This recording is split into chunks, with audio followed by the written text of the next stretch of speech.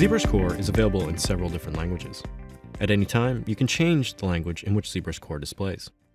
To do this, simply navigate to the Preferences palette at the top here and open this up.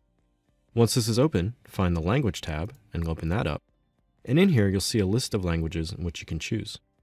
To select a new language, simply hover over the language and click.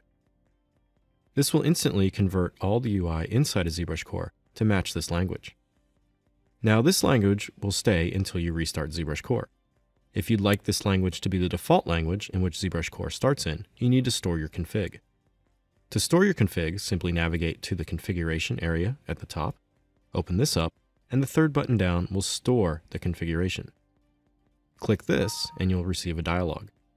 The next time ZBrushCore starts, it will be displayed in this current language. Once again, to change your language, navigate to the Preferences palette, locate the Language area and open that up. Hover over the language you would like to switch ZBrushCore to, click it, and then make sure you store your config if you would like this to be your default language. In addition to just loading a language in the list here, you can also create custom languages.